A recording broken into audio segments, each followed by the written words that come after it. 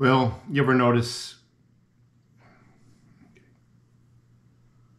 that whatever the left accuses the right of doing, whatever the left, actually a better statement would be, do you ever notice how the left, every time they accuse conservatives of doing something, they are the ones that are actually doing it?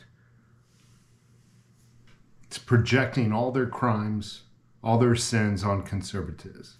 Case in point, the term homegrown terrorist. Where have you heard that from? You've heard it from the left. Keep in mind all the parents who've been spied upon because they went to school board meetings to defend their children from inappropriate classes.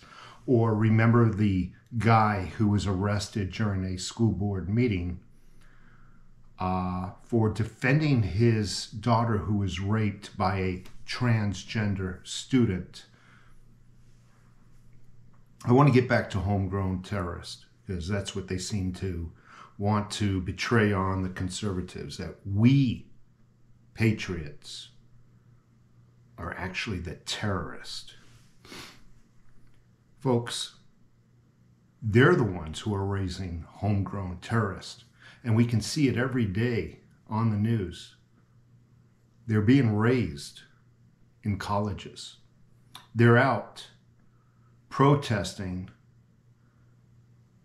for terrorist groups such as Hamas. It's amazing that everything the left is protesting for seems to be on the opposite of right. Just food for thought. You guys take care.